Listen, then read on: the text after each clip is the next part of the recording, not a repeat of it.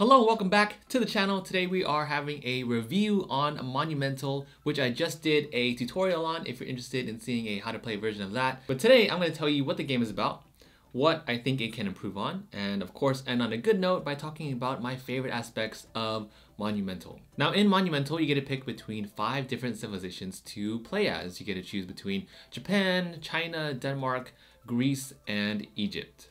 They're all unique in that, for at least the deluxe version, you get different warlord miniatures. Along with the cosmetics, they also have their own distinct warlord cards, their own city cards, and also the cultural policy cards, which kind of act like abilities as you progress through the game. Now on your turn, you get to choose between a bunch of different actions. You can conquer new territory, you can develop your city more, you can use your explorers to gather different resources on the map, and you even get to make these super grand landmarks or wonders that you can develop in your city. And then you keep going and going because time is measured by the progression you've made in your era deck. So this will dictate when the game ends. As soon as you draw the last card, then that will trigger the end game. And then in terms of end game scoring, you score points for how developed your city is and for how much area that you control. There's also bonus points you get from different achievements, like from having the most territories controlled or the most of a certain card. All of that will give you bonus points in the end as well. Okay, so let's talk about what I think the game can improve on. So every turn takes about 7 to 15 minutes, and it varies so much because sometimes your turns will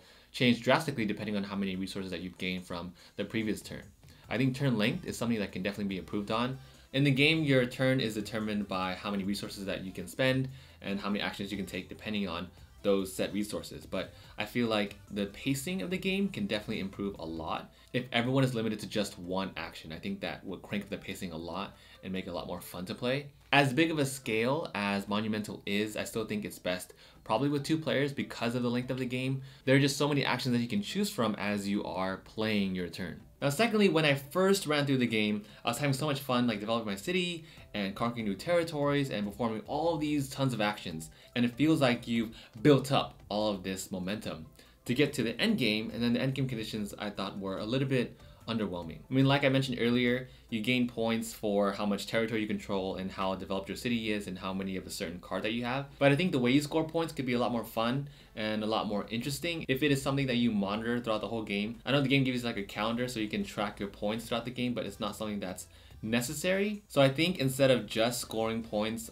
based on how many cards you have and how many territories you control, I feel like you can have a lot more player interaction from changing the endgame conditions, or at least the victory conditions. Maybe if the winning condition was to be the first person to control half of the provinces, that would increase way more player interaction because now you're competing to gain control over all these territories. Even though it's just like a rough example, I feel like doing that would scale up the intensity of Monumental and feel like it would match the scale of the game itself a lot more than to assign different points just based on how many cards you have. Now thirdly, this kind of goes along the lines with endgame conditions and with player interactions like I've just mentioned. But with all of these civilizations that you can choose from and ones that you can play as, I feel like there's a lot less player interaction than I would have expected. Most of it comes from you conquering a province that has another player and then sending their characters back to their capital city.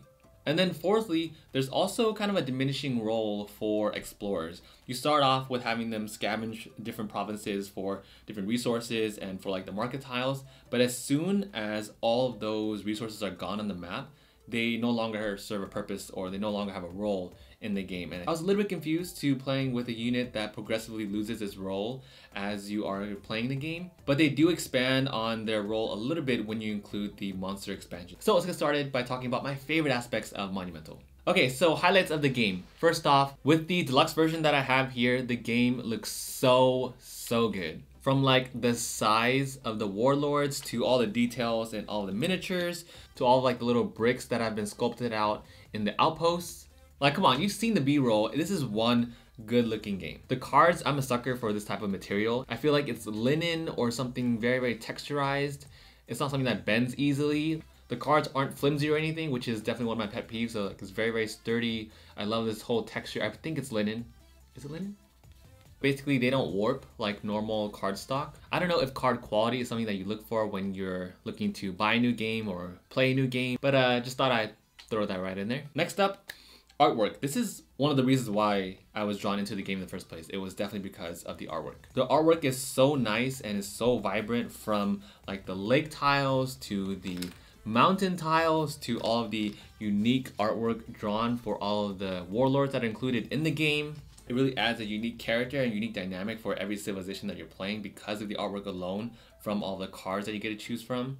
And yeah, so when you have nice artwork, especially since I'm a very visual person, it really elevates your playing experience. Now this takes me to my next point. With the base game overall, it's fun. It's really fun. There are a few mechanics that I think can be tightened in order to really elevate the experience of playing Monumental, but where I think the game shines is with all of the variants and expansions as of this recording. I say that because I think they have an expansion plan coming up for this summer.